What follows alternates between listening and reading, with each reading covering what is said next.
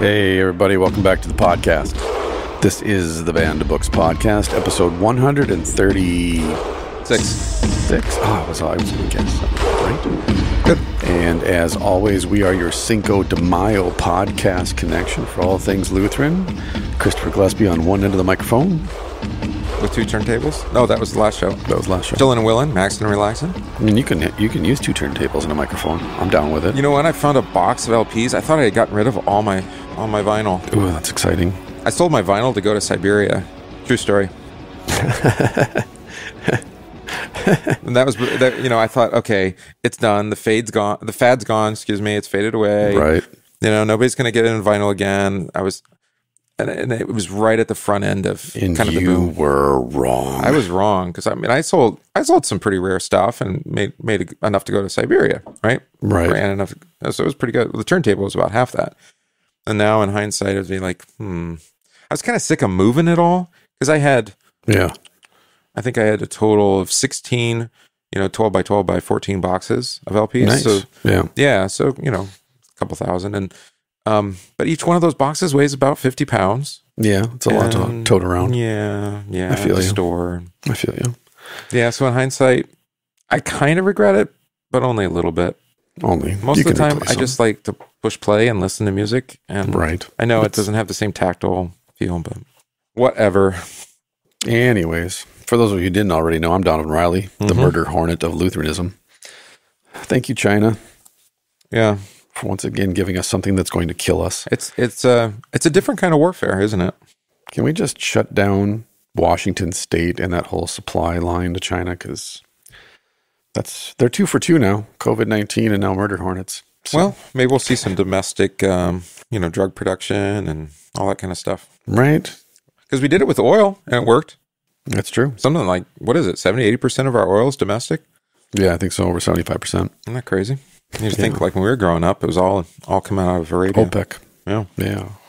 In my day, I remember the OPEC oil rebellion. So it can be done. It's true. Yeah. Today, God willing, we'll stay on topic more than we have in the past several weeks.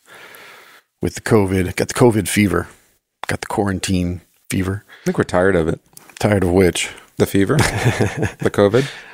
Yeah, absolutely. We're totally tired of it. I mean, I've been sheltering at home for 48 days now, not going out or doing anything. I think I said 5 weeks in the sermon, and then I went back and I thought, oh, wait a minute. It's been more than 5 weeks. Yeah. What is it, 7 weeks, 8 weeks now? I don't even know. Isn't it 47, 48 days? Yeah, how many weeks is that? Do the math. That's 7 weeks. Yeah. There's a reason we're pastors and not mathematologists. So, Luther is far more interesting than any of that conversation. Sure. Absolutely. Absolutely. We're going to, I guess. Or at least a pleasant distraction. Pleasant distraction. Mm-hmm. Defines things a little bit better for us, hopefully. We're going to jump forward to chapter 2. And this is actually verse 3 in chapter 2. If you're following along in the Camacho translation, available through 1517. Linked in the show notes. We are on page 66. Verse 3. Yet not even Titus, who was with me, was compelled to be circumcised. In this episode, and probably in the next episode, we are going to talk about this whole matter of the ministry to the circumcised and the uncircumcised, because I think, correct me if you have a different opinion here, but it's kind of the subtext of the whole letter. It is, because there's the Judaizers there in the Church of Galatia. These are the guys saying we have to go back and, have our kosher Sabbath. And but it's worse than that. It's, we got to talk about foreskins. Right. Well, these are disciples of James, who came up from Jerusalem specifically for the purpose of preaching the correct gospel to the Galatians. It is kind of a weird thing, that relationship of tradition to doctrine, and the way that even amongst the apostles that tradition had this powerful effect upon practice more than the doctrine did. Yeah, never seen that before. No, it's just unfamiliar to me. Foreign. We were talking about this. We come back to church, and it's like, are we just going to go back to the things we were doing since we've already kind of changed now? Right. Like, oh, well, we probably will, because it's like the comfortable thing. So, hey. Right. I mean, getting circumcised probably wasn't all that terribly comfortable, but, that's what we did. Tradition. Yeah, so we'll just keep doing tradition. Yeah, it's what we did. Exactly. It's what we do. And maybe that's at the root of a lot of conflict then, because I can also cite the Jerusalem Council in the book of Acts. It seems at the end of the Jerusalem Council that everything had been smoothed out, specifically between Paul and some of the pillars in Jerusalem, as they were called. And yet, in this letter to the Galatians, we find out that essentially, like in Deadpool 2, James and Paul just said, let's agree to disagree. I'm right. It's a family movie. Right. Yeah, absolutely. And as a consequence, you walk, if the New Testament ended with the book of Acts, we would assume that things were pretty status quo with the disciples and the apostles and everything that was going on with the ministry of the church. Mm-hmm. Then you read the letter to the Galatians and it's, this is just like a regular meeting. Yeah. Luke paints a little bit of a rosy picture there as far as that relationship, that inner dynamic between, Paul is, what does he say? He's untimely born. Yeah. He doesn't really belong. I can understand the skepticism. And they treat him like it, apparently. Well, you think, he is an oppressor of the church. So in a sense, he's probably worse than a tax collector to them. Right. Well, and I wonder too, though, and I think perhaps, because I've talked to people who have said it has given them a somewhat fatalistic view of the church reading the Jerusalem Council and then reading Galatians, for example. Whereas for me, it's very encouraging as a pastor because I read it in an Ecclesiastes, Koheleth sort of way. Right. There's nothing new under the sun. It's always been this way. The disciples were jerks when they were with Jesus towards each other. Yeah. And then you read the book of Acts, you read how they treated Paul and Barnabas and others, and you go, oh no, they're still jerks. They still think they're special. Well, I think Paul probably resonates with you because, he's like the colloquy, pastor who comes in the Missouri Synod who doesn't really, doesn't have the credential. It doesn't mean that he's not capable or even more capable. Well, and I think that's a third rail, though, is Paul's ministry to the Gentiles is so successful. There's that animosity. Plus, I think there's a little bit of, Paul's bringing money back constantly for the church in Jerusalem. That's right. When they have the famine in Jerusalem, he sends money back to support them. So they're more than happy to take the money he brings back to Jerusalem while simultaneously criticizing his ministry to the Gentiles. Yeah, well, and it's ethnic as well, which makes us uncomfortable. It's like, wait a minute, they're racist? Yeah, no, they're racist too. Huge.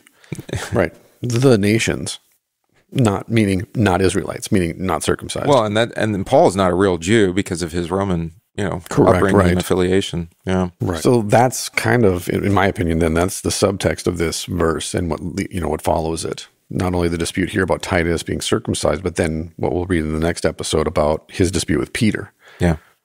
Wow. So let's dive in. This word compelled. Titus, who was with me, was compelled to be circumcised. The word compelled states the conclusion of the entire conference.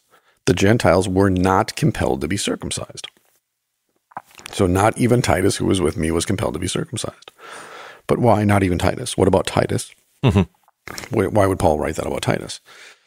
Out of respect for the fathers, circumcision would be tolerated for a time until they were strengthened in the faith, but not as conditional for receiving righteousness, and also out of love for the weak, so as not to offend them until they grew in faith and matured. It would have seemed something very rare and improper to so suddenly abandon the law and the traditions of the fathers, which had been given to this people by God with such great glory. Thousands of years of beautiful tradition from Moses to Sandy Koufax.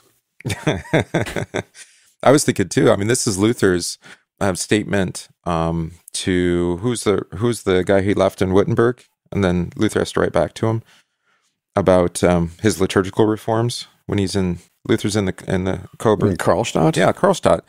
Talking to Karlstadt is like, look, Karlstadt, you didn't have the wrong idea. You had the right idea. We're going to do some liturgical reforms. It's just, it's too soon.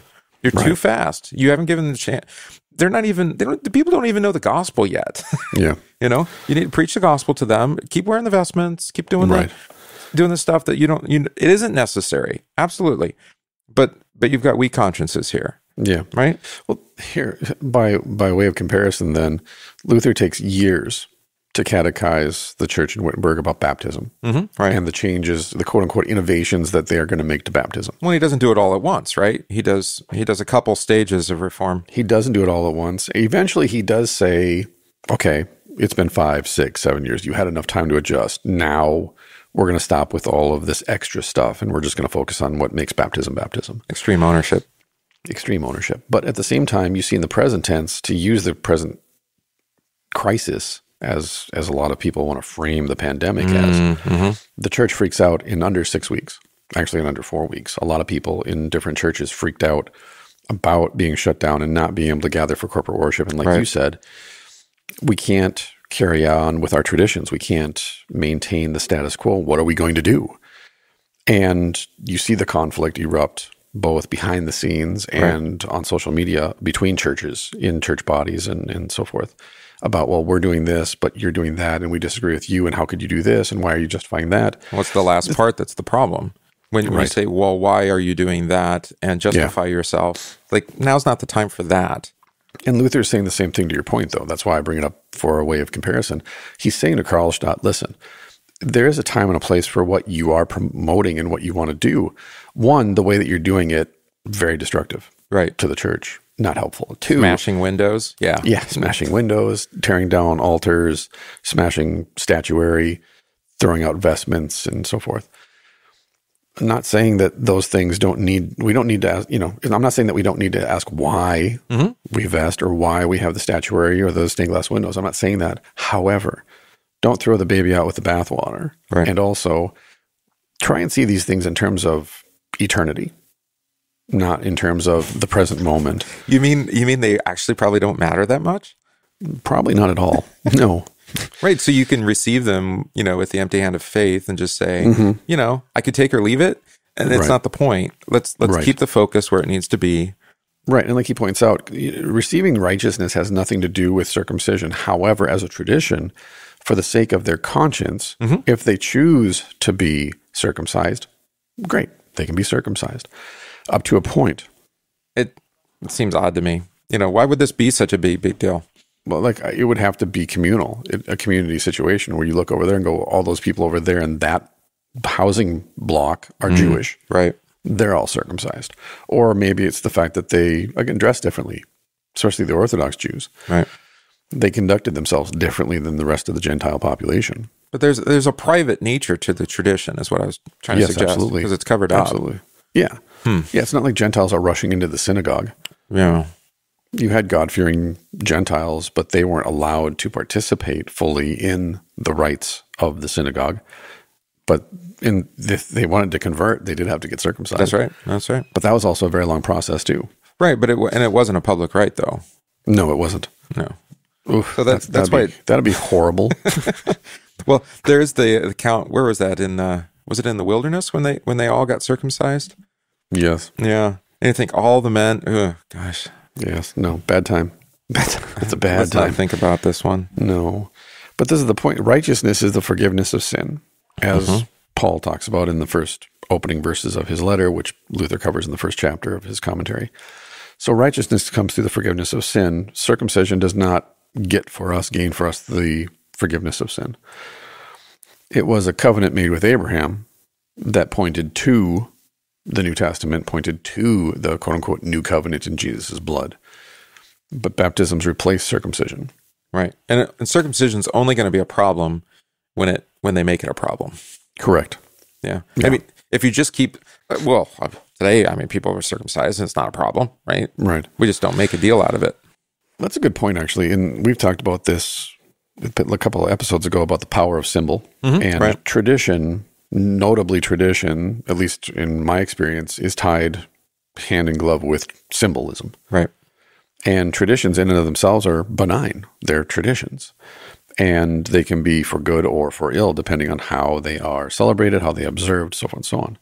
But the power of the symbol, that is the tradition, the carrying out of the rites and the rituals that are incorporated into that tradition, there's power in that. Right. And you and I see this all the time because we serve a traditional church body, and we're in the upper Midwest. There's traditional people, traditional people going all the way back to the immigration. Like in my area, this goes all the way back to the 1830s and the traditions of the first groups of immigrants that came over here and settled down. And then those traditions have carried over in one way, shape, or form to the present tense. Yeah, my family, one of our family stories is when my uncle decided to introduce no-till farming back in who knows when, 70s or something. and how offensive this was. You hippie. Well, exactly. Like, and now of course it's common, but Yeah. but at the time it's like, no, he was going against tradition. Yeah. It's like, we have this tried way of doing it, and it usually works fine. And then you're gonna come along and say that we don't need to go and till Right. until the spring. They're like, what? Right. What? This doesn't make no. Well, and also by way of comparison, Jesus, every time tradition is brought up in the Gospels, except for one instance, Jesus has something pejorative to say about the traditions of the Jewish leaders, the traditions of the Jews. The fathers have kind of a negative connotation attached to it. Your father, your father. Right, exactly. Yeah, your fathers, because they're weaponizing their traditions. Mm-hmm. Yeah. To say, well, we don't have to listen to you. You're not an authority, and other people shouldn't be listening to you either, because you're not following the traditions of our fathers. Right. So circumcision only becomes a problem when it becomes not an accepted practice, but a normalizing standard or something, right? Right. Well, and don't argue with the dude who was there with your fathers as a witness to what they were doing. Jesus was there with your fathers. He knows what they actually were doing. And that's the point that he takes, I think, with the Jewish religious leaders is you're saying one thing, but you've twisted up and changed the traditions of your fathers to suit your desires, right, and your need to be self-righteous. Did your fathers practice those things? Yes. Did they do them in faith? There's the distinction. Right. And you don't have to necessarily, it's interesting what Luther says, you don't have to abandon the law. You do have to abandon the law for righteousness. Correct. That's what the gospel brings. Yeah. Yeah. I mean, the disciples continued to go to the temple. They continued to go to synagogue. Until they couldn't anymore. Exactly. And they didn't abandon the traditions of their fathers. They kept singing the same thing, which is fine because it was the Psalms, but... Right. Yeah. But nonetheless, they were, like you said, they were driven out of the temple, driven out of the synagogues because of their proclamation of Christ. Hey, we're good with you coming as long as you don't preach in the name of Jesus. Right. Well, okay, at that point, we can't. Which I think is such a great litmus test then for one, passive righteousness and the works of the flesh, in that you don't have to abandon these traditions. However, the way that you test them is to proclaim the name of Jesus for the forgiveness of sins. Jesus' name alone for the forgiveness of sins. Right. And then see what happens to the people who adhere to those traditions and how they react to the preaching of Jesus. Right. Does it stand up, or does it create a conflict? Right. I mean, Jesus does say, I've come to divide the house. Mm-hmm. Families will be divided because of me, because of my... That's what Luther did with his liturgical reforms? Like, for example, the doctrine of penance. You put it up against forgiveness of sins freely in Christ's sake, and you're like, oh, no, these two things don't go together. Yeah, it doesn't carry water. No. I saw an article about the Catholic diocese in Chicago reopening, and they mentioned they have like a newish thing that came out of Vatican II. I forgot about it. Mm-hmm. What do they call it? The Sacrament of Reconciliation is what they're calling it. And the old priest, wineskins. Well, I know, but the priest did say that you can't go to confession because of social distancing and all this, which is like confessionals have social distancing built into them, but whatever. I'm talking about the booth, the boxes you've seen on TV. Yeah. But he said, that you have forgiveness in Jesus. I'm like, what? And you need for something, they make all these distinctions from Aquinas, and of course they do. I was like, what?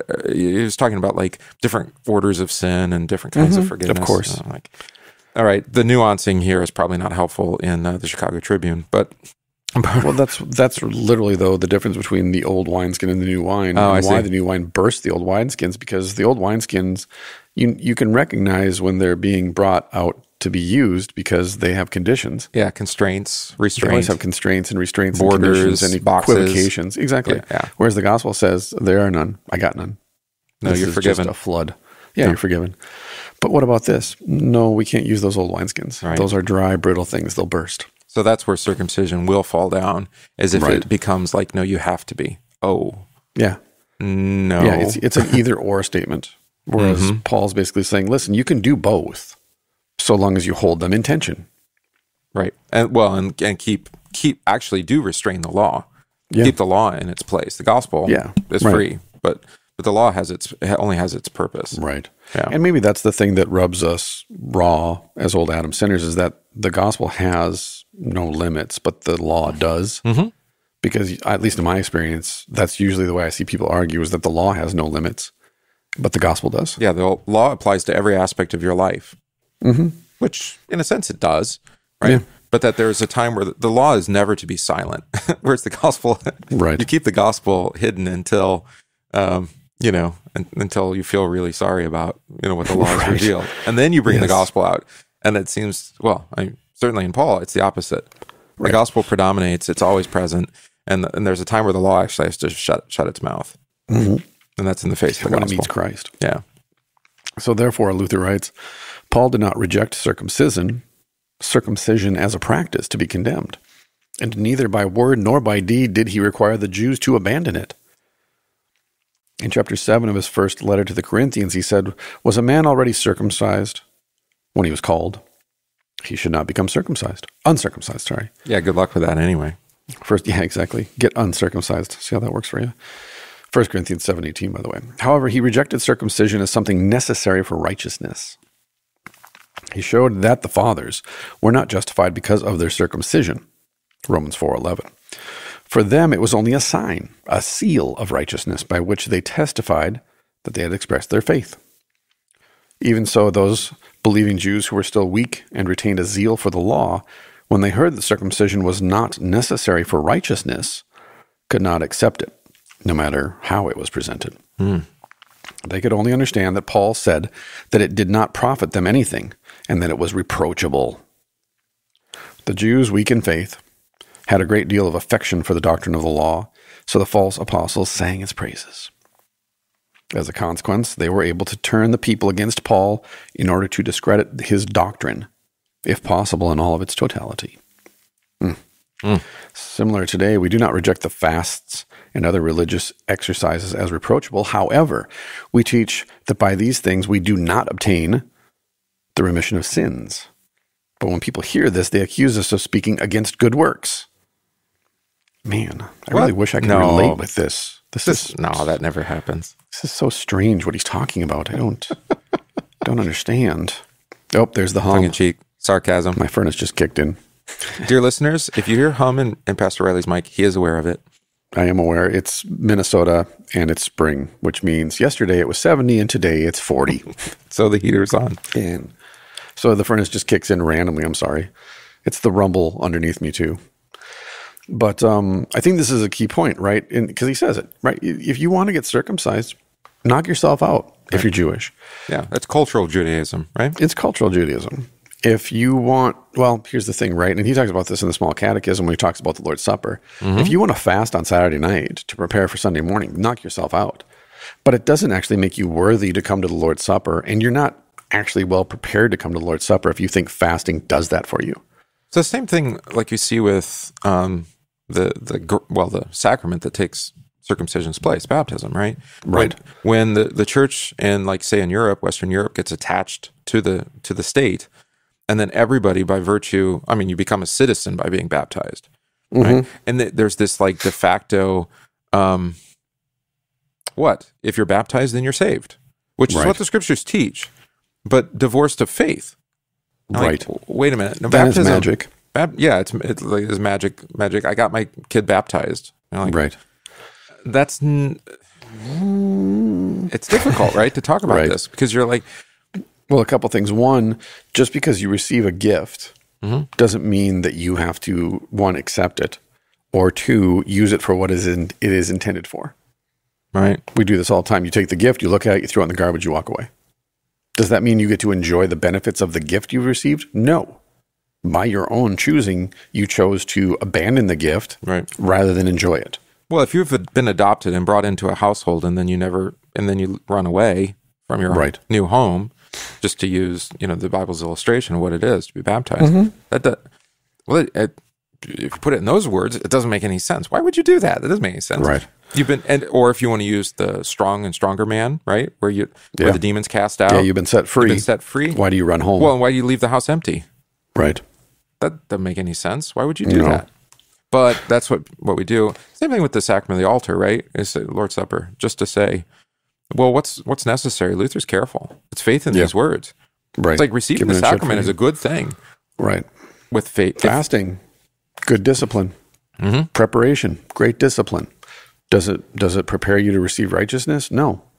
No human work can prepare you to receive the forgiveness of sins. That's why it's a gift. Yeah. Also, though, a deeper point that I wanted to draw out before we end this episode is, this is why you and I have talked about before, not all sacraments are the same. This is a key point. We've talked about St. Augustine, where St. Augustine flattens the curve and says, whatever God's word is attached to, that's a sacrament. Yeah. Well, God attaches his word to your foreskin if you're Abraham, which probably makes modern Christians very uncomfortable to consider, but that's how our God rolls. And he's not a prude. And if we equate the sacrament, the sign of circumcision, to be equal with the sign of baptism, well, then we can practice both. We see this as a more benign example when Christian churches celebrate the Seder meal on Good Friday. These are not the same things. No. The Seder meal and the Lord's Supper are not the same. They appear to be the same because they're celebrated. There's some similarities. That's what I was going to say. The similarities are optical.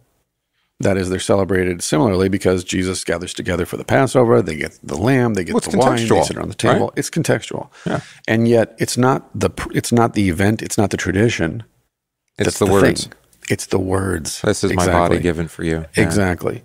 So we look at the optics and go, well, this is the Seder meal, and so we should observe the Seder meal, and we should have a Jewish person come in and explain the Seder meal to us.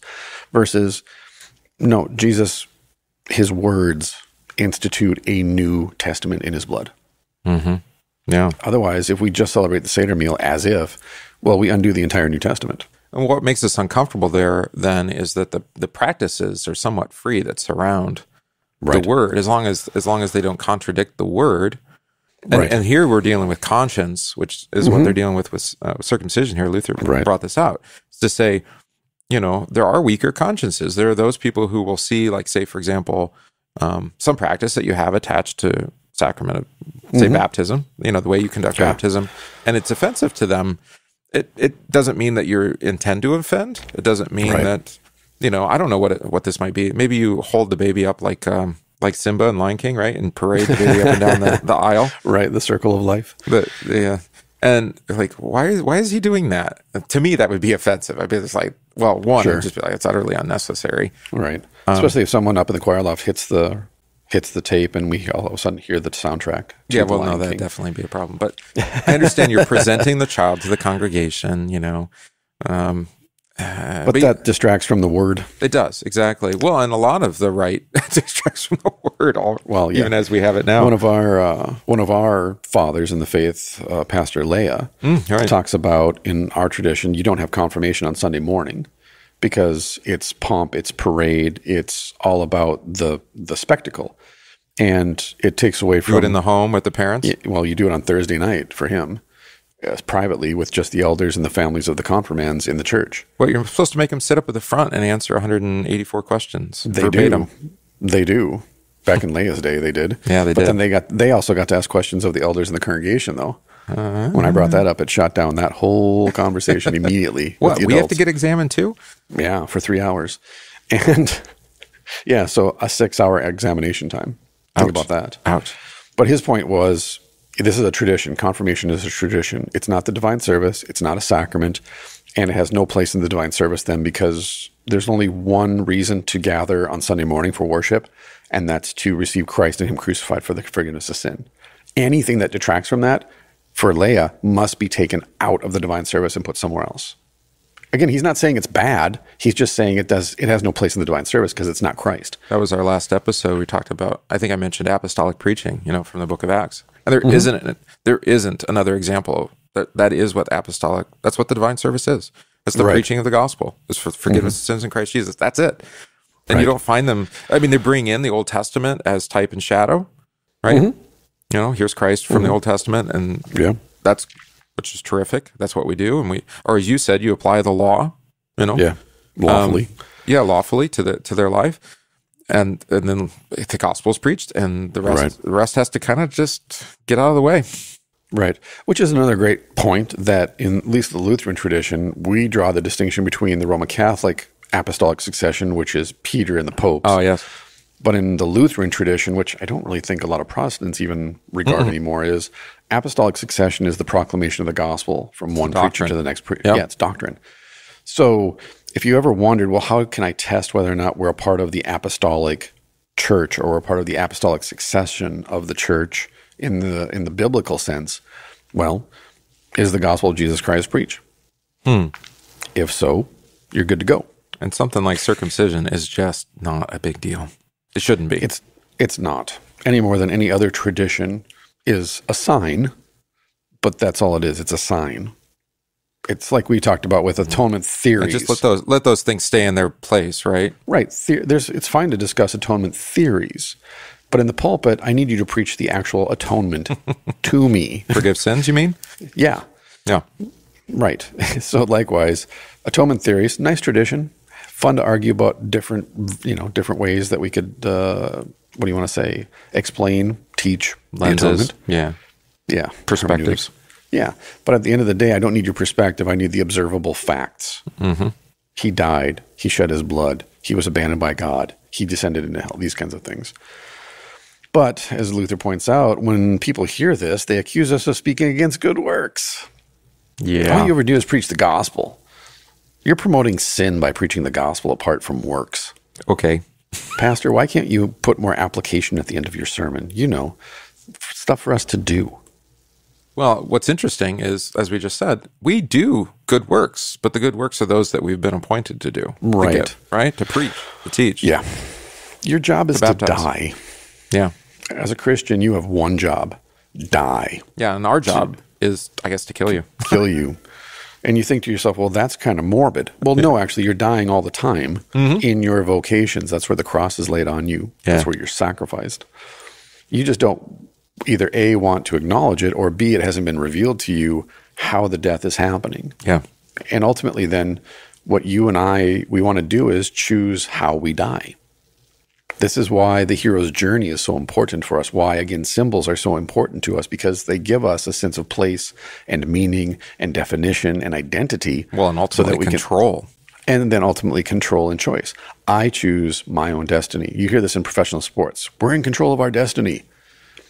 That's literally contradictory. Like, you're literally contradicting yourself. That's ultimately at the source of the conflict. More COVID stuff here, but between the different approaches of governments worldwide and even among our states, is that some would choose to die in a different way. Right? We're going to delay our death as long as possible. I don't want to get COVID-19 until next year, for example. Yeah, exactly. Right? But I'm going to get it. I just want to delay it as long as possible for XYZ reasons, right? And others are like, look, you're going to die either way. Right. Is it worth really jeopardizing the future of our economy, of your children's welfare to delay your death now? Right. And that sounds, it sounds callous and sounds terrible. It's just, but it's also real, right? I don't find it to be cold or callous at all, actually. It's like, no, there's always a compromise. Well, it's like I said yesterday in the meditation, we're all born with a pre-existing condition. Yeah, it's called mortality. Yeah. Oh. You're going to die. Well, and you can make choices in how you relate to that reality, right? But what we call life is literally avoiding death. Most of the time. Most people, name one thing that we do that isn't an attempt to avoid death. Binge drinking. Again, same thing. You're just trying to you're trying to choose it. You're choosing it, right? Oh, avoid the death that the Lord has for you, and instead. Exactly. I got you. Choose your own adventure. It is. It literally choose your own adventure and addiction. But even all in the same way. Right. It's like, because at least you can say in that situation in addiction, but I'm choosing to live. This is how I choose to live my life. And I'm not going to let other people tell me how to live. And I like to do this, and I want to do this. And I like the people that I have, that are a part of my social circles. And therefore, this is, I'm actually living by going out and drinking and using and living free. Yeah. And from the outside, objectively, you're looking and observing and going, dude, you do realize you're a slave, right?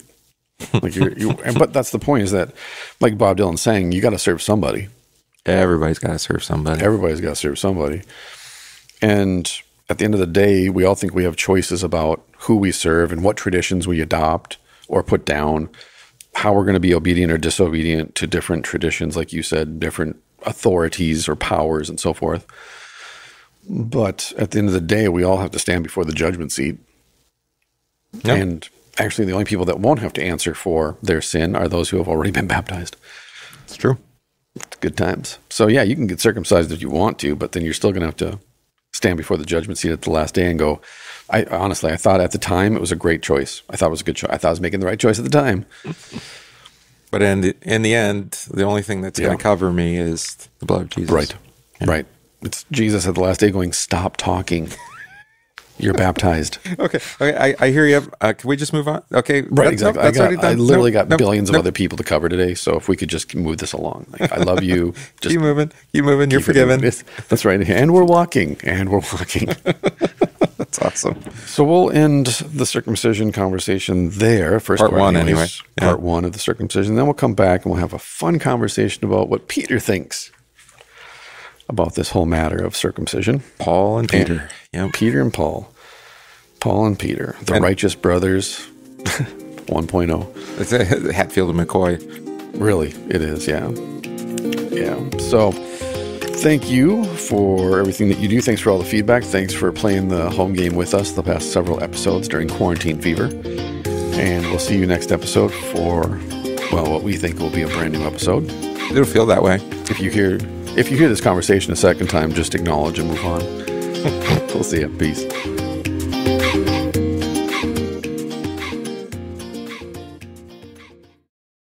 Have you wondered about this? I mean, do you walk up to somebody and just say, are you circumcised? And are they just supposed to whip it out and show you?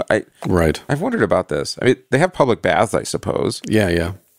But how would you know?